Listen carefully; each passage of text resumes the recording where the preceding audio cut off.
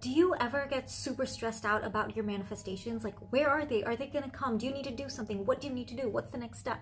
That can cause a lot of anxiety. And in this video, I'm gonna talk about what causes that and how to stop it. Hello and welcome to We Were Wellness, where we talk about mindset, spirituality, manifestation, mental health, and a lot more. So today I want to talk about, that stress or that anxiety around manifesting your desires. If you want something really badly, let's say you want a house, you are just thinking about it all day, all night, contacting property agents, searching on the internet, looking and thinking and getting super stressed out about it. That causes a lot of anxiety. This can be a very real fear. Like, I don't want to undermine it by saying, oh, that's stupid, or you should just not be scared. But I want to talk about how you can overcome that. The first thing that I want to share is that there is a masculine and feminine energy present in the world, okay? Everything is polar, everything, there's light and day, night and day, light and darkness.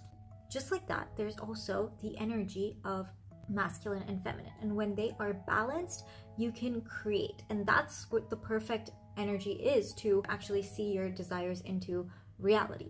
So in this case, when you are super stressed out about, manifesting your desires and wondering, are you doing the right thing? Are you doing enough? What should the right step be? Always thinking about that can cause, in a very practical sense, cause you to get very jittery, right? And nervous. And you might be angsty all day. You might be constantly checking your phone because you're just stressed out. You might be constantly doing something. You can't sit still, right? Even if it's not even related to what you want. It might just be completely different. You might just be like, distracting yourself with something to do. But the underlying reason is because that energy, the doing energy is there. So it's not necessary that you're trying to go and, contact more people to find a house. You might just be doing some other work, but you feel like you have to be doing something. Otherwise, you feel stressed out or anxious, like something's wrong. You're kind of forcing.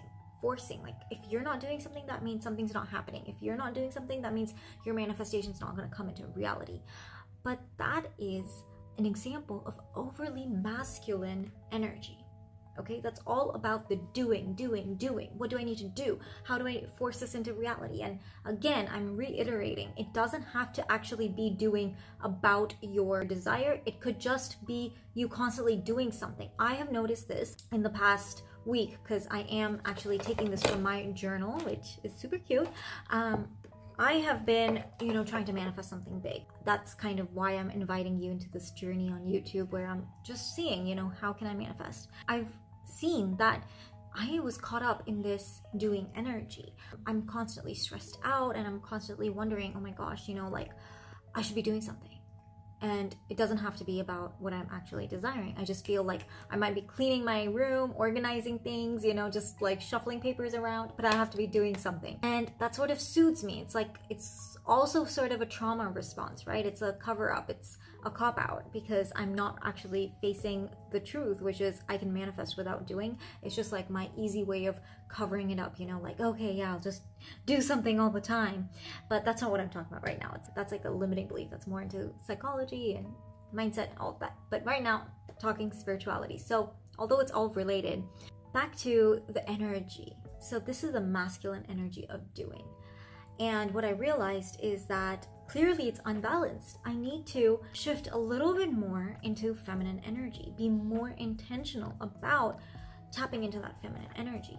And I know that's easier said than done. What does that even mean? I think I've actually created a video on this, but I will tell you some examples. So feminine energy is all about being, self-care, your intuition, and receiving. And that's why that's the key to manifesting your desires, because you do, but then you have to be open to receiving.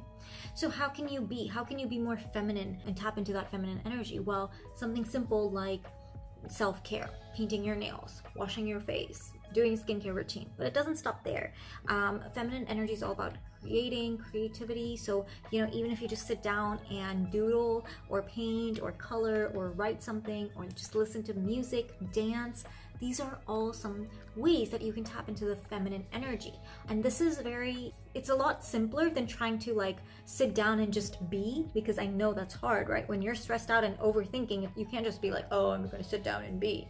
So this is a kind of a hack to do things, but do things that are feminine, that call in the feminine energy. It's a very good bridge, a gateway going from overly masculine to sort of the doing bit of feminine, and then you can maybe slowly ease into more of the relaxation, the receiving, the being of feminine energy. That's what I just wanted to share, is that you can balance your energy. If you find yourself overly stressed out, overly anxious about something you're manifesting, you know, that's also going to cause a cycle of exhaustion, because you're just going to constantly be thinking about it. Your mental energy is going to go down.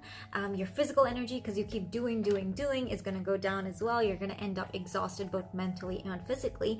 And then you're going to be more stressed because you can't do anything. It's like a cycle. So when you find yourself in that cycle, pause and tap into the feminine energy. Try to do something that's creative, try to do something that's light, even caring for other people, helping other people. That maternal energy, that's very feminine, right? So that motherly love. So like if you go help out someone, or maybe cook, bake something for somebody, any of those things. And when you do tap into that, you will feel a lot more at ease. You will balance your energy internally, and yeah, you can manifest your desires a lot faster. Another practical way of doing this is literally what I did yesterday. So I was stressed out, right? I was thinking, oh my gosh, I have to do these things, but I have a morning routine, and I journal and then I meditate. So yesterday I was like, okay, I need to journal, meditate, and then I had this long to-do list. But after I meditated, it just didn't feel enough. So that was a key example of going into my feminine energy intentionally being. I decided to meditate for even longer, for another 15 minutes, rather than going straight into my to-do list, which is of masculine energy, right? So there are very simple, practical ways that you can balance this. Just be open and know that it's okay to be, to pause, to meditate and not do anything, even though your desire hasn't come into reality yet, because that could be the thing that's like not letting it come into reality. You're just doing, and you're not open to receiving. That's what I wanted to share with you. If you like this video, do give it a like, you know, subscribe, do all that jazz, good stuff. I really appreciate your views and your comments, so do comment below as well what you thought about this video and what you're manifesting. But besides that, I hope to see you in the next video soon, so take care, bye.